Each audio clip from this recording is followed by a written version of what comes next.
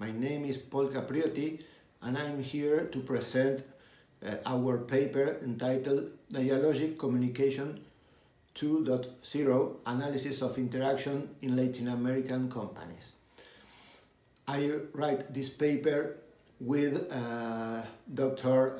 Ileana Zeller and Dr. Andrea Oliveira, and it is published in the Revista Latina de Comunicación Social.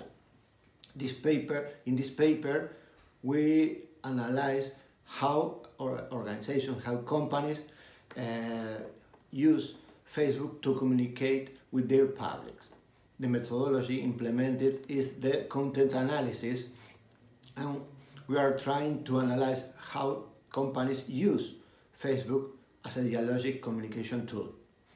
The results show that organizations have a prominent presence and a good level of activity in this social network, but their interaction is quite low. In this way, conclusions are that organizations are using Facebook as a tool for disseminating information about themselves, but not as a communication channel for dialogue and interaction with their publics.